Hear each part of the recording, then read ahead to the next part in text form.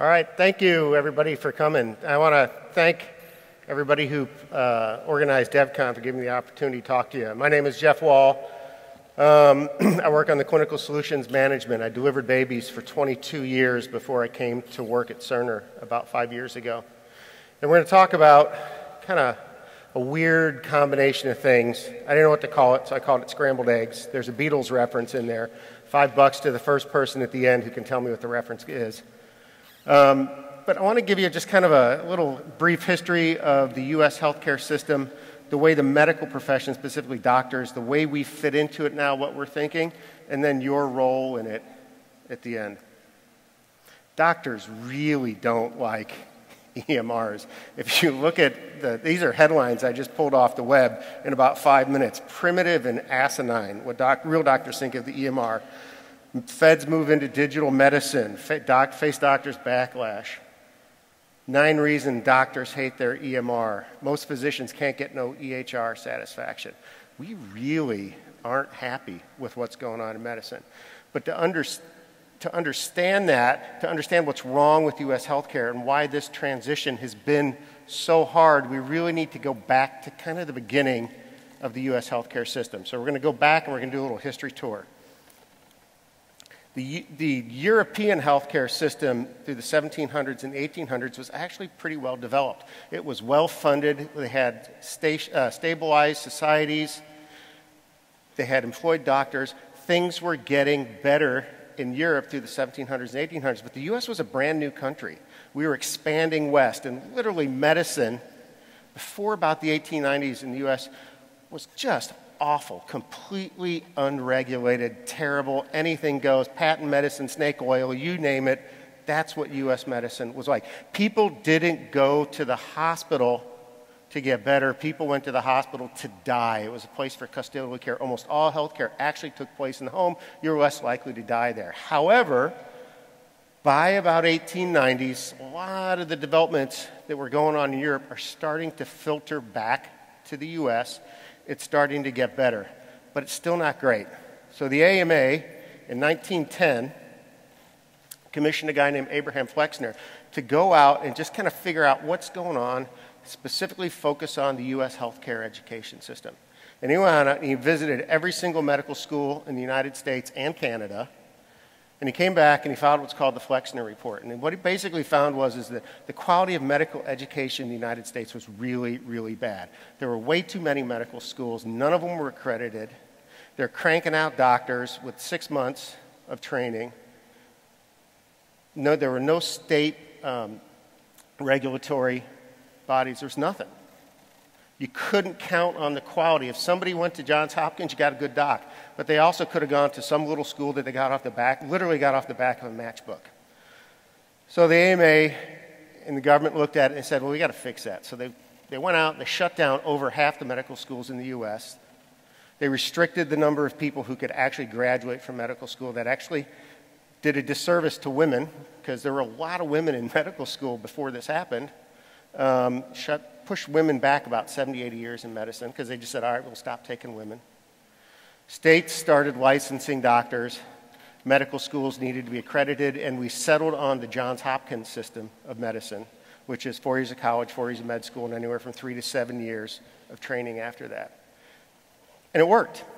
Medicine got better. By the 1920s, U.S. healthcare had pretty much caught up with the rest of the world. We're doing good. But then the Depression hit. Worst economic downturn in the history of the world. Baylor University Hospital down in Dallas, Texas, is in trouble. If you got a hospital, the way you make money is you got people in hospital. You got bodies and beds. They're not filling their hospital. They're not making money. People aren't actually going to the hospital because they can't afford to pay it. This is the cash days. They're not going to the doctor. They can't afford to pay. So what Baylor did was that they went to the Dallas School Teachers Union. And they said, for $6, we will guarantee every single one of your school teachers 21 days in the hospital. Now, people had played around and thought about health care insurance prior to that, but nobody could actually think of a model that made it work, because the people who would buy insurance would typically be the people who'd end up using it, and they'd have the insurance companies have to pay. You get health insurance because you knew you were sick, and if you got sick, then they have to pay. They wouldn't do it. But what Baylor figured out in the Dallas School Teachers Union, they figured out was it's a way to spread the cost of healthcare across a young, healthy population. And the model worked. You see now the beginning. It's one of the first key events in U.S. healthcare history. You see the beginning of the U.S. healthcare insurance industry. That continues to grow. Other hospitals start paying attention. 1939, a lot of these hospital organizations come together and they form Blue Cross. The doctors, not wanting to be left out of the insurance business, said, wow, hospitals are actually doing pretty good. They're doing really good over here. They're insuring people and all that.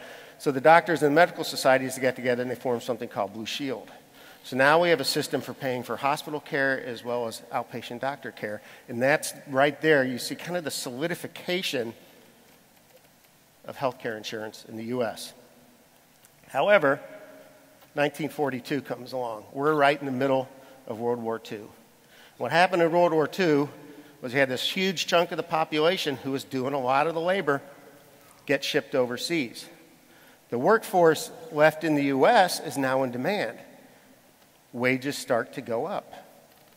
Congress looks at it and says, this is getting out of control.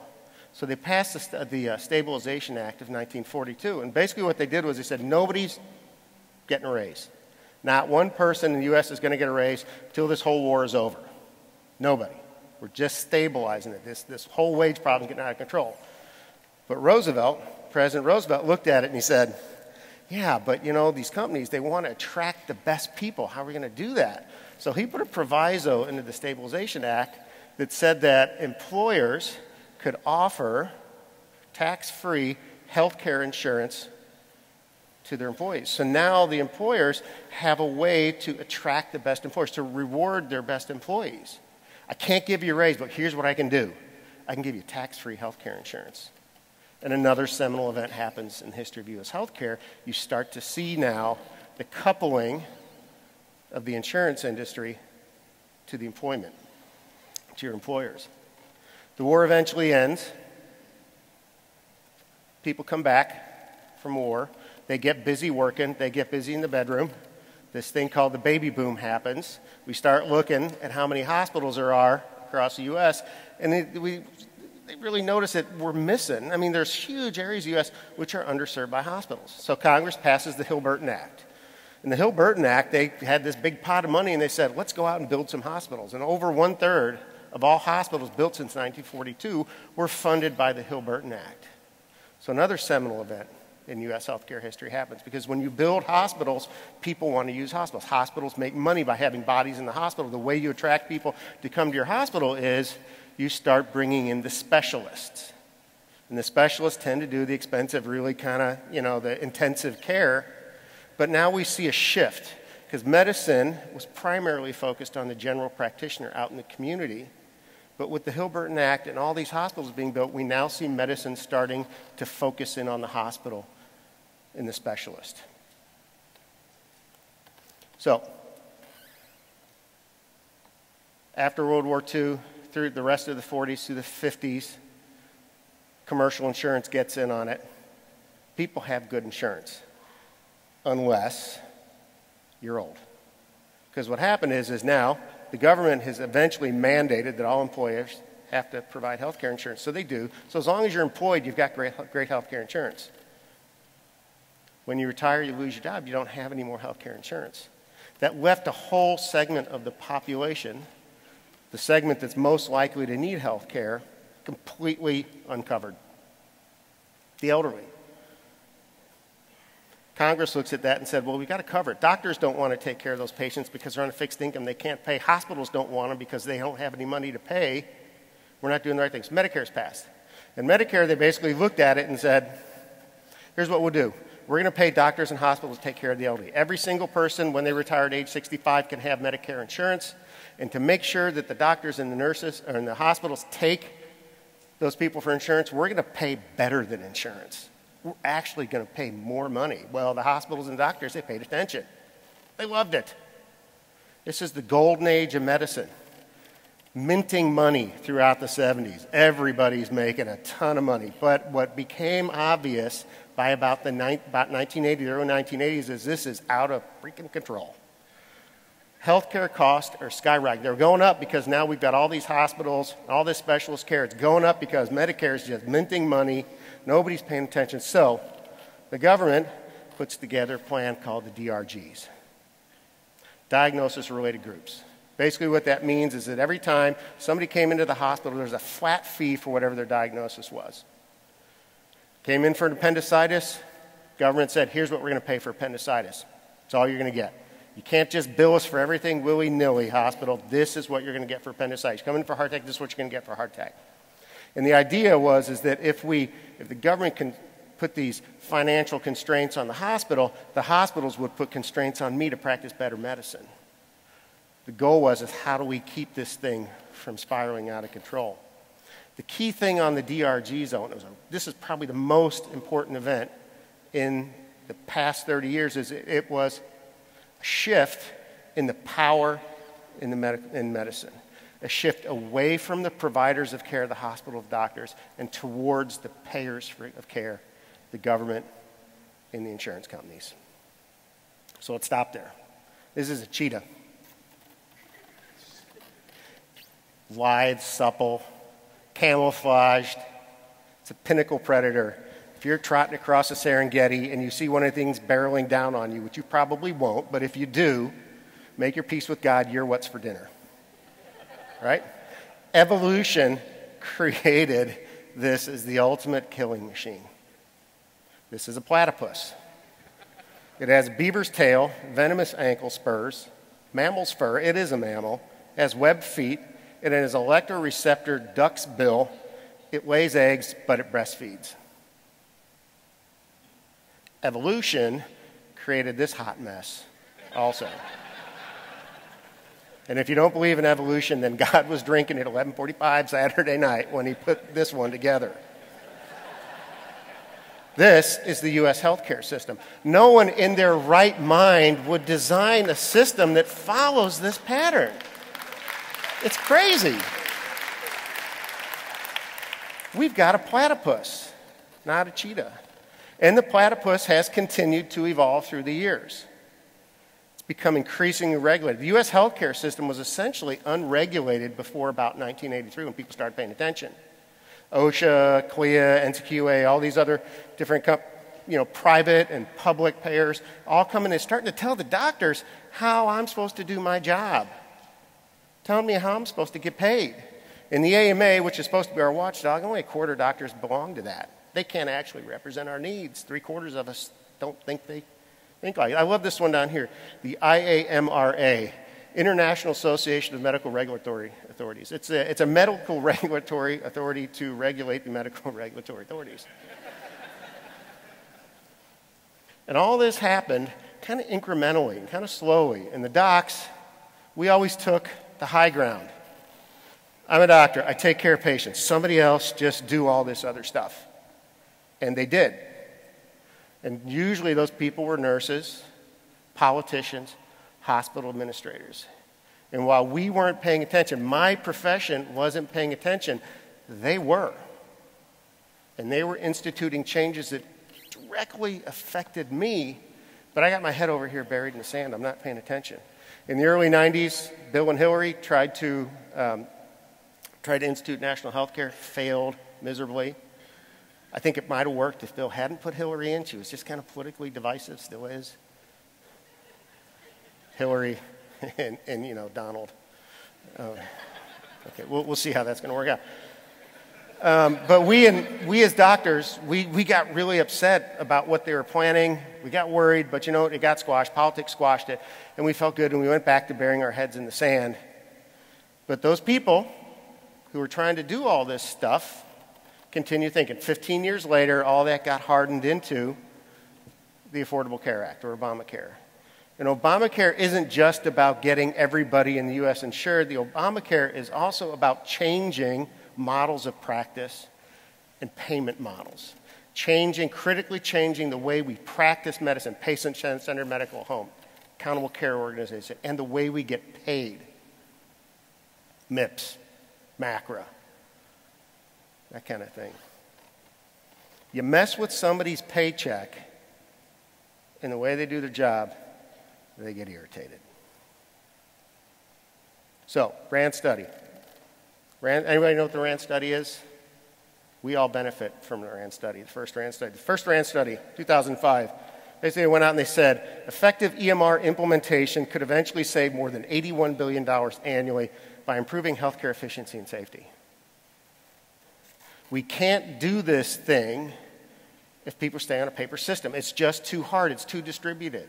It's too unregulated. It's too inefficient. And if we're going to change this thing and make it better, got to get people using computers.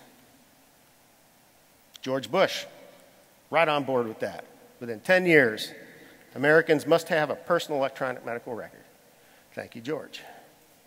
Barack Obama, 2009, to improve, or 2005, I think it was, 2009, to improve the quality of health care. We're going to ensure that within 5 years, every American's medical records are computerized. Made good on his promise. 2009, as part of the American Recovery and Reinvestment Act to bring us out of the latest economic downturn, we had the HITECH Act. And the HITECH Act basically encouraged EMR adoption. Some would say forced EMR adoption. And basically what they said is, doctors and hospitals, you got 4 years to get on an EMR. You got 4 years to start doing all your work on a computer. If you do it in the first 4 years, we'll reward you. We got a $35 billion pot here. Every doctor you do it, you can get up to $18,000 a year for doing your work on the EMR. If your hospital's starting at $2 billion, depending on how big you are, we're going to give you money. We're going to help you, we're going to subsidize you. We're going to reimburse you for doing it. If you don't do it in 4 years, well, you're going to take it in the shorts. We're going to fine you 1% of your Medicare reimbursements and Medicaid the first year, 2% the next year, 3%. If you're a hospital and you make most of your money off of Medicare and Medicaid, 1% is a lot. She brought in that whole era of meaningful use. You've probably heard about meaningful use. So there's two things. You had to show that you were meaningfully using the EMR in your practice. You also had to show that you're improving quality. So you couldn't just buy an EMR somewhere, get some cheap thing, something open source or whatever, install it on a computer, stick it in the back room and never turn it on and say, oh yeah, I got an EMR. You actually had to prove you're using it. You have to prove it. So there's a whole series of measures and hoops and things you got to do if you're a practice or a hospital to prove that your people are using it. And the doctors hated it. They said, I went to medical school to take care of patients. I don't want to be a transcriptionist. I don't want to be a clerk. Back to the headlines. In retrospect, meaningless use, meaningful use was meaningless. The sad, tragic road to meaningful use. Doctors say meaningful use penalties, incentives are meaningless. Physicians, we hear you. It's not meaningful. Meaningful use is meaningless to my patients. Meaningful use, more like meaningless tasks. That bugs you. You're rocking through 40 patients a day trying to make a living, and all of a sudden you got to do all this busy work. We've added a minute or 2 minutes. We've added a couple hours to your day. That's irritating. This is a great quote, Aaron Carroll. He's actually very pro-EMR, but he summed it up really well.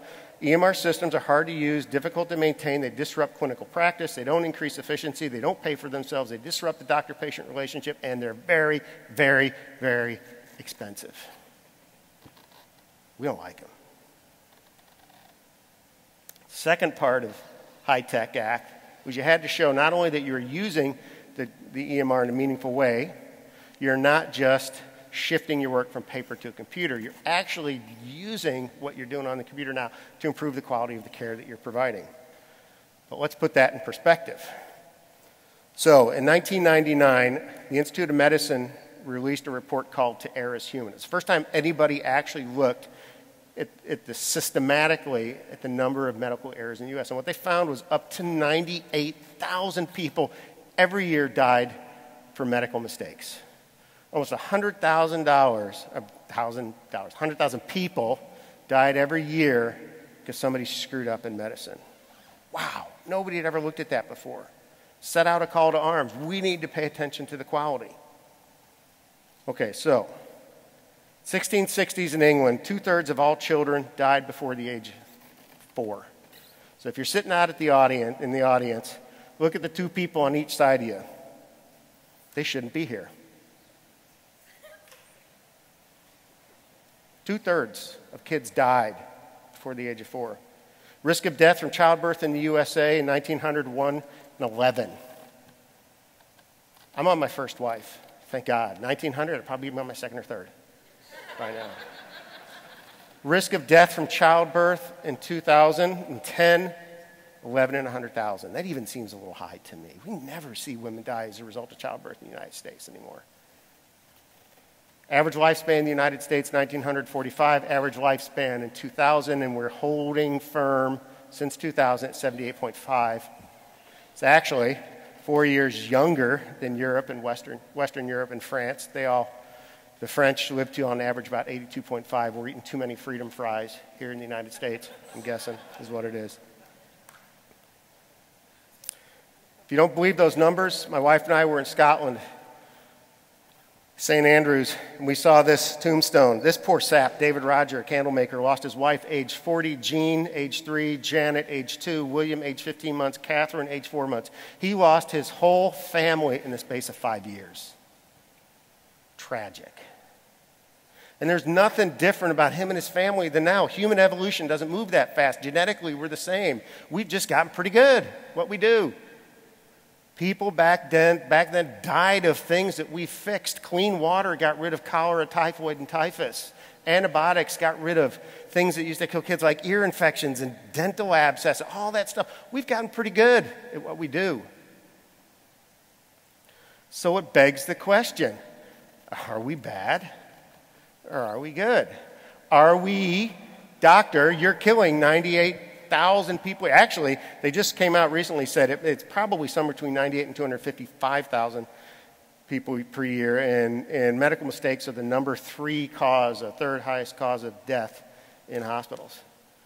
So are we killing up to 100,000 more people every year? Or the doctors standing there going, are you kidding me? We're saving millions. We're saving millions of people. This whole auditorium is full. Instead of being a two-third is full. Medicine's under pressure. Increasingly regulated. Meaningless use, it's like the doctors like to call it. Accountable for the quality of the care. Can't just see you as a patient and bill you for it. Actually, you got to get better. You're not going to pay us as much if you don't get better. Revenue's at risk. The baby boom happened, so everybody's getting old, which just means we're all going to get busier. That's a new normal that we live in. That's the normal of today's medical profession. So what you've got is a bunch of people who are completely disenfranchised. We've lost control. We've lost control of medicine. It went with the DRGs. We buried our head in the sand. It's gone. We weren't at the table when it was happening. We whine, we complain about it, but it's our own fault. We didn't show up. Disenfranchised. We're disgruntled because you're screwing around with our paycheck. And I think anybody who gets their paycheck messed around with is disgruntled. And we're dismayed because they're telling us you're killing 100,000, and we're sitting there going, yeah, but we're saving millions. You got a group of people who ends up just being a royal pain in the wazoo. And if you've been on an ACE, you've been out on the client side, you've probably run into some doctor having a complete meltdown as they're standing on the edge of that precipice of the EMR, typically an orthopedic surgeon, and they're yelling at you. Or you've been to the doctor's office and you tell them, they ask you, hey, so who do you work for, sir? Right? Yeah, they actually don't get to your sore throat for another hour as they kind of go through this litany of chronically dissatisfied group of folks. We have to get the hearts and minds of our physicians back. I think we lost them. Thank you, Andy Slavitt. Thank you, Captain Obvious. No duh. Right? But this whole thing's about better care and lower cost, because despite the fact that we do save millions of people every year, there's somewhere between 100,000 and 255,000 people who are dying because of medical mistakes. We have to provide better care to them. We can't just say, yeah, well, that's just the odds. Not good enough. One of those people is your family member. It's important. And we got to do it cheaper. The U.S. spends twice as much as the rest of the world. The average per capita cost of health care in the U.S. is $8,000 per year. The rest of the world tops out around $4,000. Yet we are not in the top 20 for healthcare. The French, who spend exactly half of what we do live 4 years longer. We have to figure out how to do better care at lower cost. It's important. The RAND study showed that healthcare IT is really the foundation for doing that. Paper systems are just too inefficient. We can't audit the way people practice. We can't report on the way people practice. We can't figure out what we're actually paying unless everybody's doing their work in some type of digital format. We at Cerner sit at the junction between healthcare and information technology. We are the foundation of the change that's happening in U.S. healthcare. Let's go back to the literature. Doctors love literature. We always give me the evidence. So, JAMIA, Journal of the American Medical Information Association. Is it working? 2004. Not so much. Actual improvements in medical outcomes have not been documented. It can actually increase the number of adverse drug events. Wow. EMR was not working there. Cedars-Sinai tried to put in their own EMR back in 2005. It was clunky and slow. The doctors weren't trained on it. It's insufficient. Electronic health record implementation is risky. That's a really strong statement. This one from the Journal of Pediatrics. Unexpected increase in mortality after implementation of an EMR. Wow, that was actually Cerner. That was us. This one, fortunately, was Epic.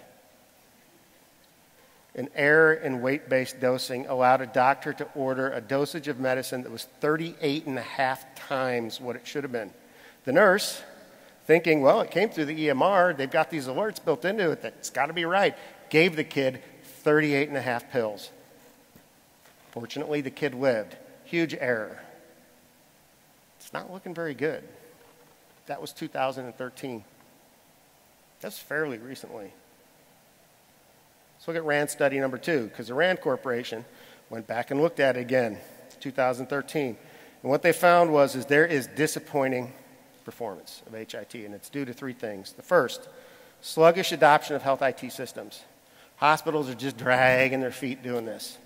Anybody here work for AMS? You probably know that. If you've been in consulting, you probably know that. Systems that aren't interoperable and they're not easy to use. Wow. If it was bad on the hospital, number 1, bad on us as an industry. I know we're working on it, bad on us. And then the last one, failure of healthcare providers to re-engineer the care process because it's different. You can't just take a paper process and do it on a computer.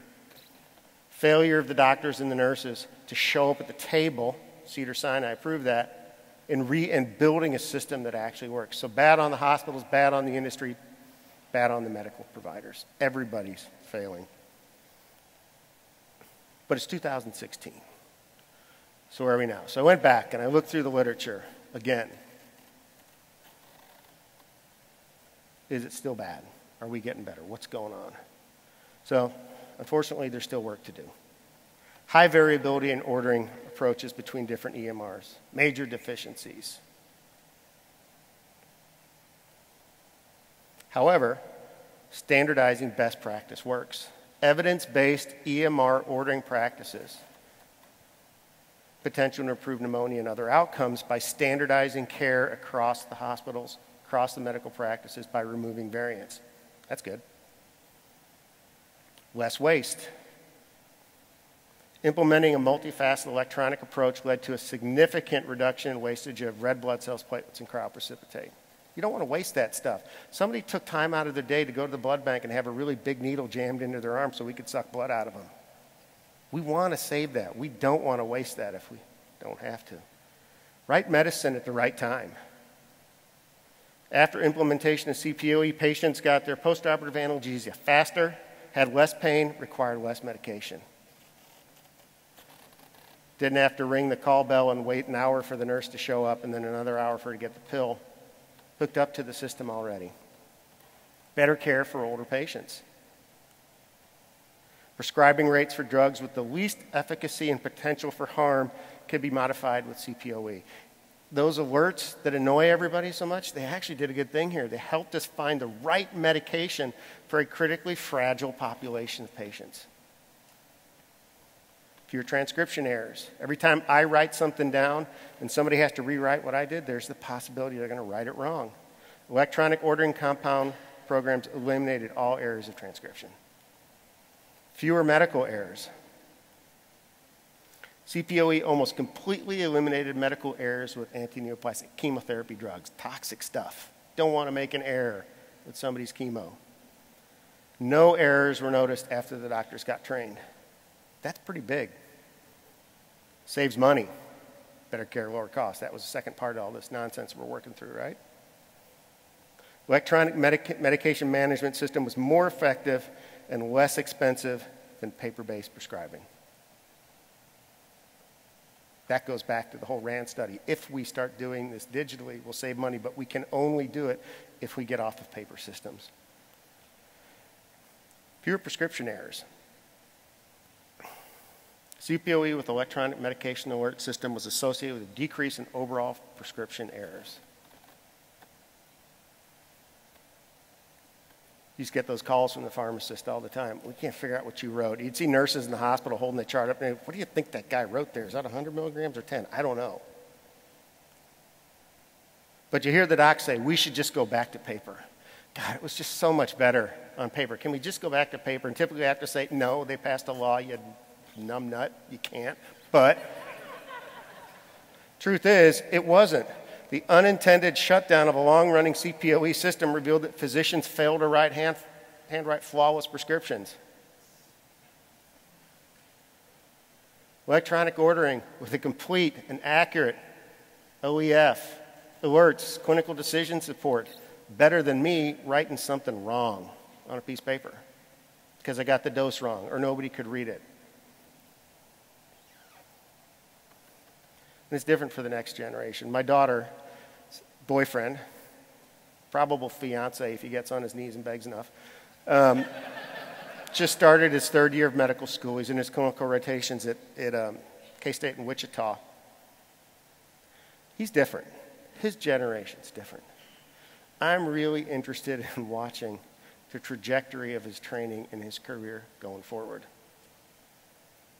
Because this generation of doctors don't have any memory of the DRGs. They don't have. I started medical school in 1983, the same year the DRGs came out. Oh my God, that was Armageddon at the time.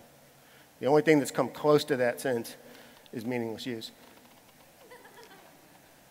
There's a whole generation. They don't have any memory of that. They don't know that. They won't grow up having ever used a piece of paper. They don't want to use a piece of paper. They're more satisfied using the computer.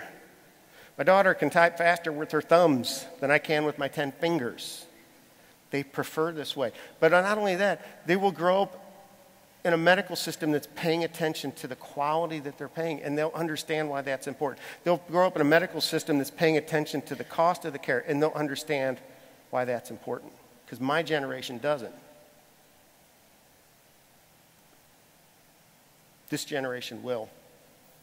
It's a different group of people. My generation, we're going to retire and die and go away. But that's going to be another 10 to 20 years. So we need to understand who are we dealing with right now. We need to know who our clinicians are, who are using our system right now. And on this, you're right.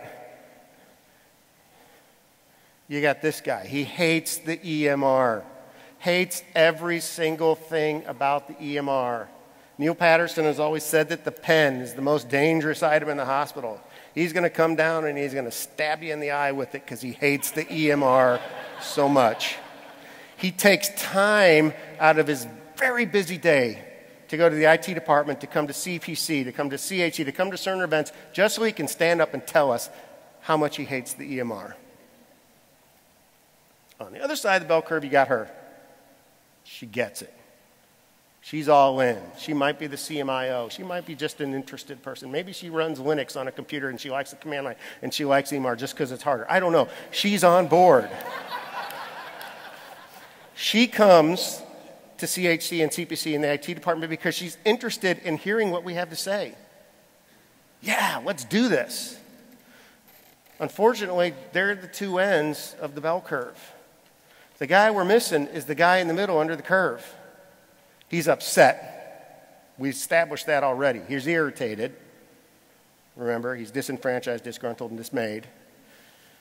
But he's not angry enough to take time out of seeing patients to come and yell at us. And he's not interested in taking time out of his day to go and hear what's going on. He's just, God, for Christ's sake, just give me a system that works. I don't care if it's Cerner, Epic, NextGen, Athena, Allscripts. I don't care what it is. You tell me I've got to do this, then give me a system that works. And that system's got to help me be a good doctor. It's got to help me make a good living. And it's got to get me home in time for dinner because you've added a couple hours to my day. And if you provide me that system, I'm going to be great. It's going to be perfect. That's who we're building the system for. Unfortunately, we don't hear his voice. That's the guy we got to figure out. We always have to keep that guy in mind because the angry guy's a squeaky wheel. And you know what? He just needs to go retire or work someplace else. We can't really listen to him. And the lady on the left or the other side, you know, she'll do whatever we throw at her. She's happy to do whatever we throw at her. This is the guy that we're designing for right here, the guy under the curve. He's the one that every one of you goes to see when you're sick. We got to make it good for him. You'll hear people say that the EMR is just a tool. I don't think so. Doctors have tools. They got stethoscopes, they got scalpels, they got blood pressure cuffs. Those are tools. If you go into any doctor's office, there's a group of people, or hospital, there's a group of people who know things about the patient, who are paying attention to the patient, who are talking about the patient, making plans of care for that patient. The EMR knows things about the patient. It's paying attention to the patient 24 hours a day.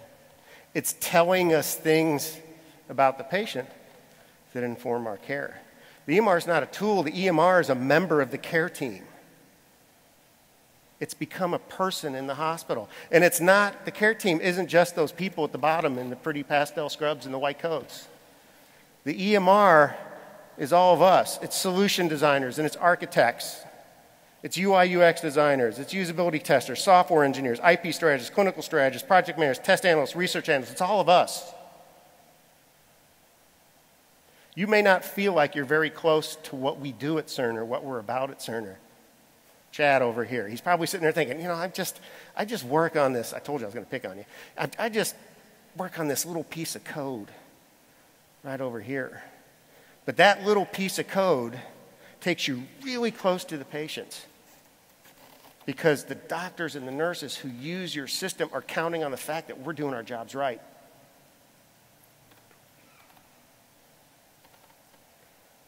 I'm a doctor, delivered babies for 22 years. Ben Wilkerson, you out there? He's a doctor, he's family practice, there he is. J.D. Tyler, hospitalist. J.D. Nolan over here, pathologist. He doesn't really need the EMR because all his patients get to him just a little too late.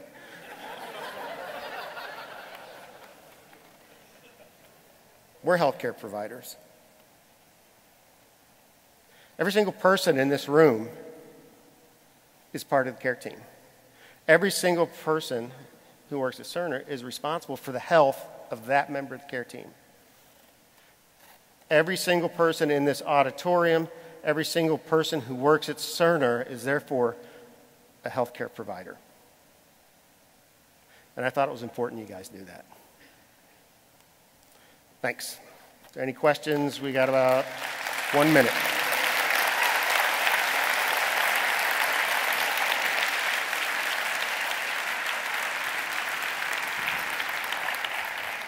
They got this thing I get to throw at you if you got a question. Anybody? Oh, he's too far away. I was hoping somebody in the front row I could bean him with it. Yeah. Mike? Oh, there we go. Okay, so that was an interesting talk. I've actually worked in the hospital prior to coming here, granted in like an ancillary role, but I feel jazzed, I feel pumped. Let's make life better for doctors and the EMR. Make them better for nurses. And nurses. I mean, I'm a doctor, so I focused on my profession. But, you know, I'm a team, you know, and if I'm making the plans, the nurses are carrying out, and they're doing some of the nasty stuff. They're changing diapers, they're drawing blood, they're getting yelled at and thrown up on. I mean, they're a critical part of that team, and the respiratory therapists and everybody else. So take everything I said, apply it to the whole industry. Go ahead. Sure.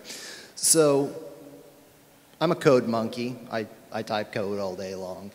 What's the first step that I do, assuming I don't have any clinical background, to sort of gain EMR empathy? There are 105 doctors who work at Cerner. Bet you didn't know there was that many. Most of them work in the physician alignment org. There's about 40 of them, but there's 105 of us worldwide. If you want to understand EMR empathy, reach out to us. We're more than happy to. If you don't understand, why am I coding this thing? What is this little thing I'm doing? How is this snippet of code that I'm writing, this little thing? If you don't understand how that's going to change and what your effect is, reach out to us. We'll tell you. We're more than happy to tell you. We'll also tell you what the guys out in the field are saying, so you can get the direct feedback. So you can look at it and say, I know we wrote it this way, but actually, I heard from those docs that it should be done this way. And I think that's probably the first way you got to is engage us. Like I said, there's 105 of us who work here. And we're here to help. We can't code. I don't know code. I mean, I came to DevCon. I couldn't go to most of your, I mean, it's way over my head, most of the stuff. Although I saw some great stuff. I mainly hung out in the UI, UX ones because they made sense to me. I don't understand your coding stuff. My job here, our job here is to help you understand our industry. We know the secret handshake for medicine. You know the secret handshake for software development. We have to talk to each other. Use us as the interpreter and that translator. That's it. It's 1 o'clock. We're done. Thanks a lot.